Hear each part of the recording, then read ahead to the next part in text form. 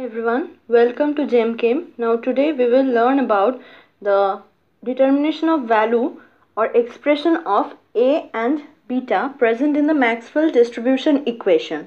And we will also see what is the graphical representation of Maxwell distribution both in cases of velocity, that is the speed in one direction, particularly x, y or z, and the Maxwell distribution equation for the speed. Now before starting this video, if you have not watched kinetic theory of jet, it will be helpful. Please subscribe to my channel for more videos. Now let us start today's topic. Now previously we have already obtained this expression for Maxwell distribution. Now we will find the value of A and the beta present here. Now we know that the total number of molecules is obtained by summing the dNc, which we have already seen in the previous discussion. I will give the link in the description box for the derivation of Maxwell distribution equation. Please do watch it. Now see, this is the dNc over all possible values of C between 0 and infinity. Okay, we are integrating this to get the all total numbers of molecules present in a container. Now the average kinetic energy is calculated by multiplying half mc square. We know the formula for kinetic energy as half mv square. So we obtain this by multiplying half mc square by number of molecules dNc whose kinetic energy summing over all values of C and dividing by n. So we are summing it over the whole values of n and dividing by n again.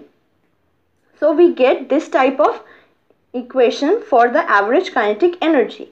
Now we know this equation. This is Maxwell-Boltzmann distribution, which we have already derived. That is dNc equal to 4 pi n a cube e to the power minus bc square c square dc. Initially it was obtained, right? Now replacing this dNc present here with the one present here, we get this equation, that is n equals to integration of infinity to 0 4 pi n a cube e to the power minus beta c square dc. Now we divide both sides with n. So we get this one. Here it is 1 and here the n is gone. Now we know that from the table we will get the table. This is a given value of integration. We will see the table in our next video. This is not much required for this video, so I have not shown the table, but the permanent value, that is constant value of this integration, is given here. See this? This one, c square e to the power minus beta c square dc equals to pi to the power half 4 beta 3 by 2. This will be substituted in here to get the value. Now from here we get the value of A as a cube, this one, a cube equals to beta by pi root over 3 by 2. Now in terms of beta we get the value. Now we will find out the value of beta. Now let us see. We replace the dNc in equation 2 by the value of 3. We have seen this equation. Now here we substitute the value of dNc here with this value, that is the value obtained from the Maxwell distribution equation. So we obtain this kind of thing. Now see this integration, that is on evaluating this one and putting the value of a cube here, we get this kind of integration. This integration also has a constant value, that is 3 pi half by 8 beta 5 by 2. So on substituting this value here, we get this kind of expression, and just putting the beta here and epsilon, that is average kinetic energy downside of the right hand side, we get the expression for beta.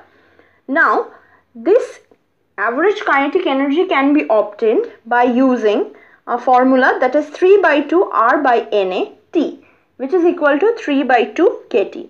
We will derive this energy expression in the next video, but till now whatever here it is taught, take it as a constant value for this derivation, because while deriving this one we don't require the energy expression derivation. We only require the value of energy expression, and the values of the integration which here it is shown is always given as a constant while told to derive the equation or derive the value of A and beta.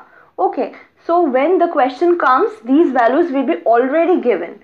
So that's why the requirement for knowing its constant value is not necessary.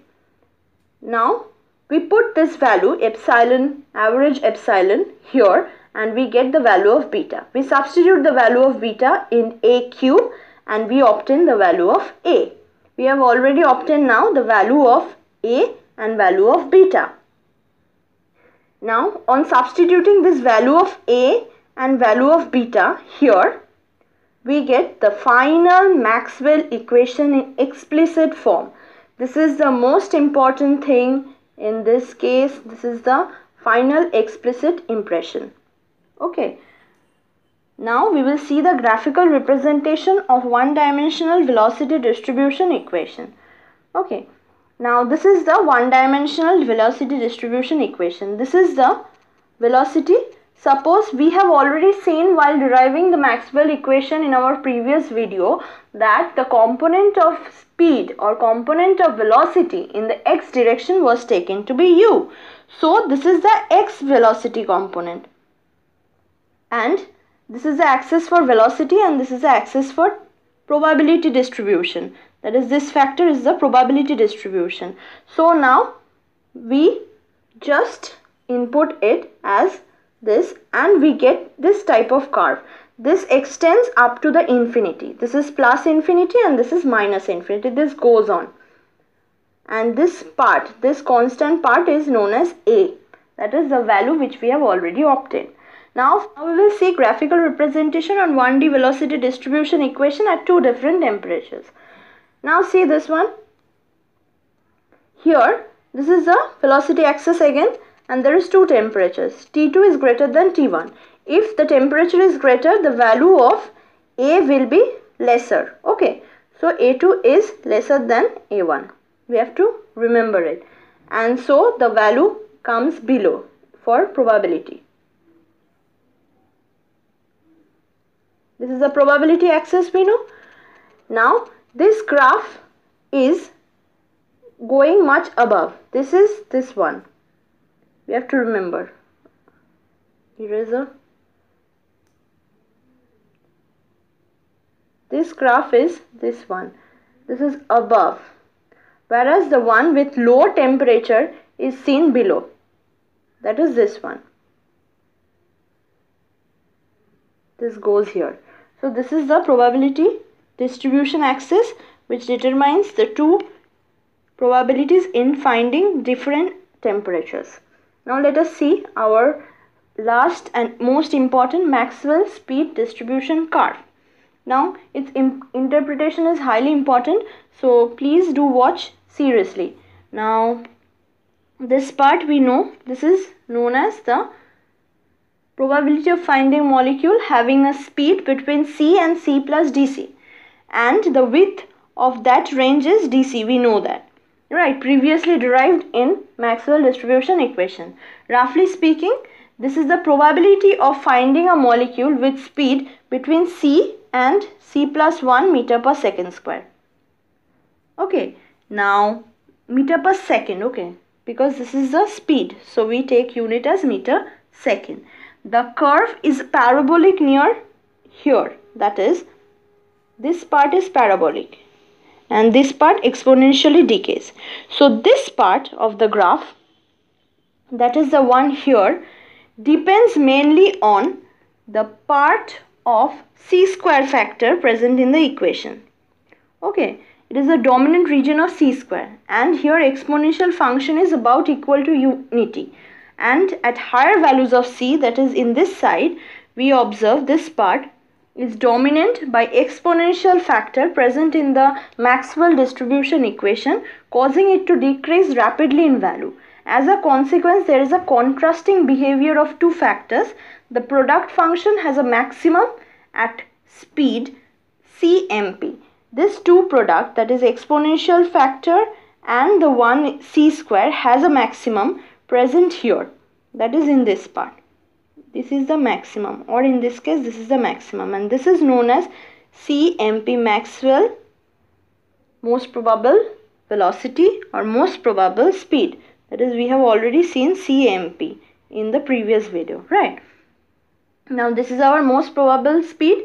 It corresponds to the maximum of the probability curve and can be calculated by differentiating the function on the equations present here.